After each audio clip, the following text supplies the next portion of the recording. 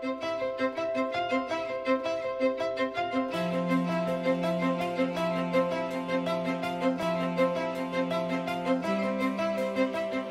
treatment can be really complex. Although we say it's allergen driven, sometimes it's really hard to detect what the actual allergens are that are causing it. We think of allergy in the sense that you can do a blood test and find an antibody that's triggering an allergic response. But in this disorder, you don't always have that correlation. It is not classically triggered by those same antibodies that you think of someone having an allergic reaction that would get difficulty breathing or hives on their body.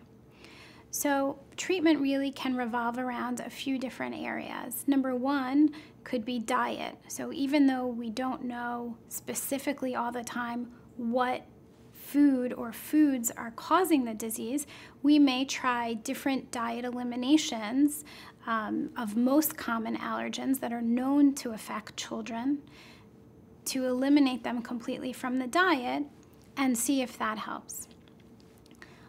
On the other hand, there may be people who test positive on allergen testing for hundreds of foods.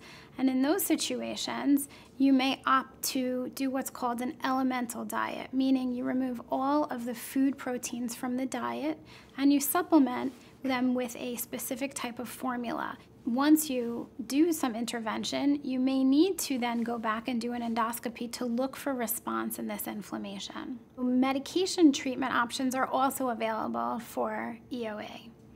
Topical steroids are medications that traditionally were actually used for asthmatics. They were inhaled steroids.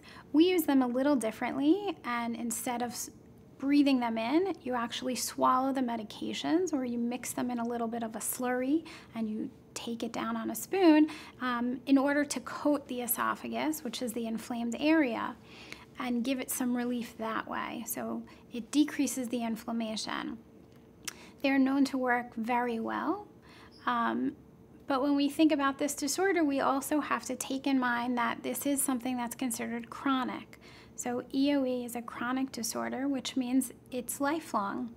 And we discussed how this may be a fairly new diagnosis. So the things that are still unknown are what are the long-term effects of these type of treatment options. Topical steroids aren't the only medical therapy, but a lot of the time some significant steroids, so for example prednisone, is really reserved for when you have significant disease that may be a hospitalized child or someone who has a distinct complication from the disorder and requires it. Lastly, there's endoscopic interventions. So as a potential complication from EoE, the esophagus can become rigid or narrowed and needs to be opened up. So in certain situations where it may not respond to medical treatment, you may have to have an endoscopic intervention to expand the esophagus back to its normal size. I believe that here with the CADC and New-York-Presbyterian that we really care for the individual patient. We pay attention to their needs. We look at the most cutting-edge research in order to give our patients the best possible care. And that's really what we strive for on a day-to-day basis.